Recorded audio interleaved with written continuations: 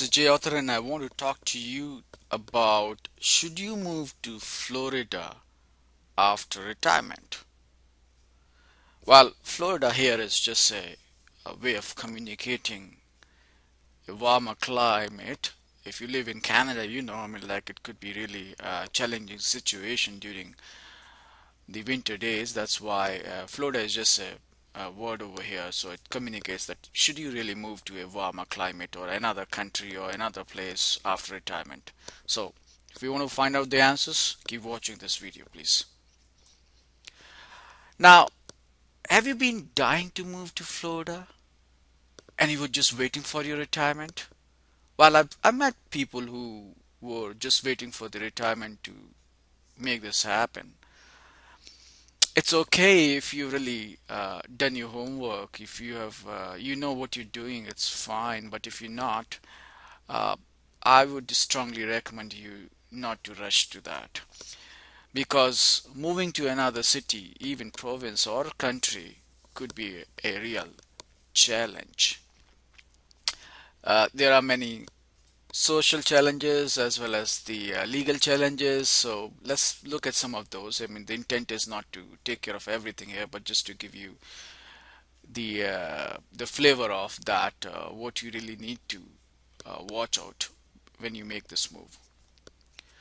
So we know that, as I said earlier, I've seen many people rushing to move to a warmer climate after retirement because they look at these kind of images which you can see over here, and then they say, wow, that's what I want to do, which is good, but do your homework before you do that. Like here, uh, they always look at the rosy side when they go only for a couple of days or weeks here and there, and then they say, this is really great life. I want to live this life. But they miss the reality of living a lonely life, because in a new place, you don't have friends and family members. And it could be challenging after a couple of months. When all that initial enthusiasm goes away, then you might say, I didn't think about this. So you need to also keep in mind that by moving to US, you may be facing with another issue here that is called either real or deemed disposition of Canadian property, which means that you may face a significant tax bill even if you haven't sold your house. So that's a very tough situation for many people who don't do their homework, and all of a sudden they see that major tax bill coming in their mailbox. So owning a property in the US, of course, has its own pros and cons. And sometimes people say that they're going to stay there only for a couple of months and they're going to rent out the property to others. And if that's the case, you may be facing US income tax as well as US estate taxes when you die. So just keep in mind about that.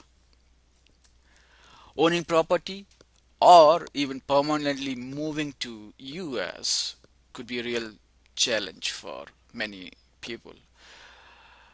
If you don't know about the laws, the US tax laws, the legal laws over there, you should really do your homework first, do the research, and always I say consult with an advisor before you move.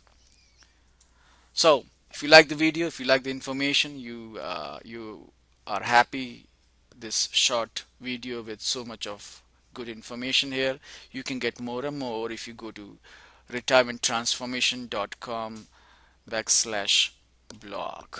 So take the action now, check out the blog, go ahead and check it out for more and more free information, free retirement tips over there. Thanks, bye bye.